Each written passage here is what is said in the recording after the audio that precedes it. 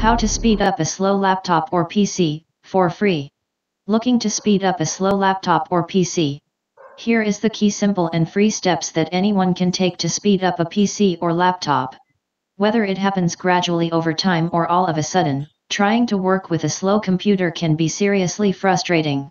Even if you're fairly diligent with the maintenance of your laptop or PC, it's surprising how quickly things slow down.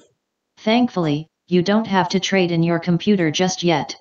In fact, you can take several steps to give it a bit of a boost in the performance department. With some simple decluttering and a few more technical operations, even the slowest computer can return to its old self. Here's how to speed up a slow laptop. Number 1. Close system tray programs. If your computer is off to a slow start, then it's possible you have too many programs starting up at the same time as Windows itself. Items in the system tray often launch at startup and then stay running while you use your computer.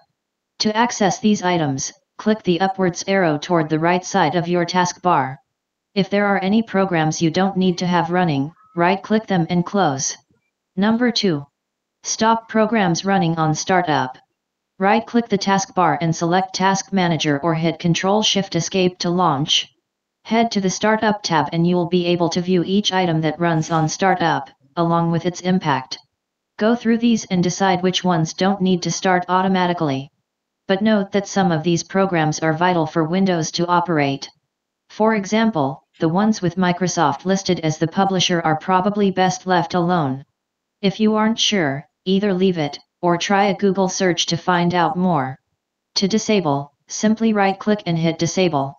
Remember, you're not disabling the program, just the fact that it runs on startup. For Windows 7, instead of accessing Task Manager, you'll need to search for System Configuration. Number 3. Update Windows, drivers, and apps. If you think you might have missed an update, you can always check. Go to Start and click Settings or the Settings icon. Then go to Updates and Security Windows Updates. Aside from your Windows operating system, drivers and apps should be kept up to date too. Again, this is good for both security and performance. If you think you might have missed an update, a quick online search should tell you which version you should be using. Number 4. Delete unnecessary files. Free up space by making a habit of deleting files and folders each week and emptying the recycle bin afterwards. Doing this regularly means it's more likely you'll remember exactly what's in the files and folders and won't be so concerned about mistakenly deleting something important. Handy tip: HDDs usually run at peak speed until they reach roughly 90% capacity. So if you check how much space is used up and you're over 90%, that's probably what's slowing things down. SSDs slow down more gradually as they fill up, so it's good to stay on top of things. It's recommended not to fill an SSD to more than 75% of its capacity. Number 5. Find programs that eat up resources. Right-click the taskbar and select Task Manager. Click More Details to find out information about the programs that are currently running on your computer. It should show you the Processes tab by default. You can click each header to sort the list according to which applications are using the most of that particular resource. If you need to close something, try closing the actual application first. If it won't close, come back to the Task Manager screen, right-click the application, and hit End Task. For Windows 7, instead of accessing Task Manager, you'll need to search for System Configuration.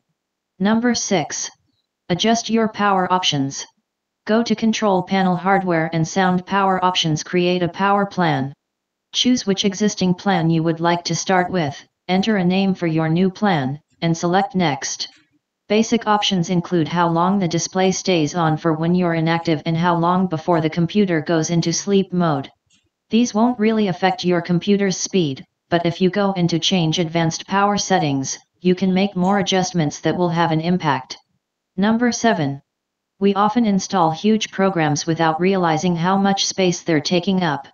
If you think that might be the case, you can easily uninstall any programs you don't use. To uninstall a program, head over to Control Panel Programs and Features. Go through the programs and decide which ones, if any, you don't need. If you're unsure about a particular program, you could simply use a search engine to find out more. Alternatively, you can also use a tool like the aptly named PC Decrapifier to help you distinguish the good from the bad. Number 8. Turn Windows features on or off. While you're in the Programs and Features screen, you might want to check to see if there are any Windows components you don't need. Click Turn Windows features on or off. You'll want to be careful you don't turn off anything you actually need. So again, a search for anything you're unsure about is a good idea. Number 9. Run a disk cleanup. Windows comes with a built-in tool for cleaning up junk that accumulates over time. To access the disk cleanup tool, go to Control Panel System and Security Administrative Tools, and select Disk Cleanup from the list.